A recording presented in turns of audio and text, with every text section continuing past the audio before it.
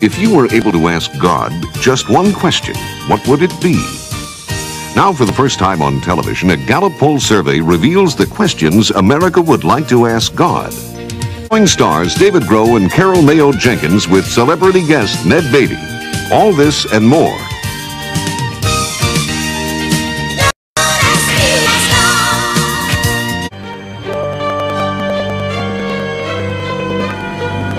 He was a good turtle.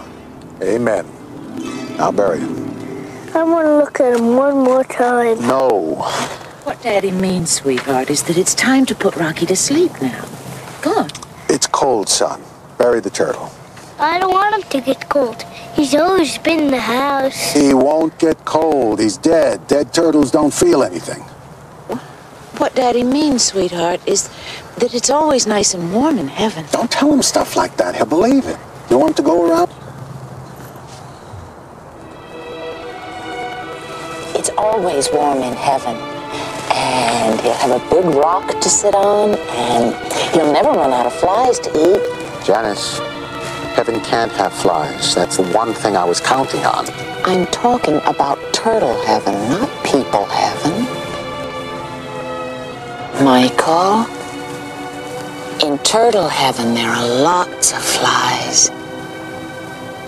I want to go to the same heaven as Rocky. Well, you can't. When you die, you die. Till it's proven otherwise. I'll bury the thing. You can bury him now.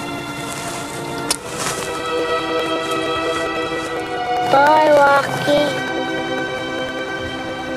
For your information, there was a woman on Donahue who had died and come back to life. People like that don't really die. If they really died, then they couldn't come back to life. Well, the doctor said she was dead.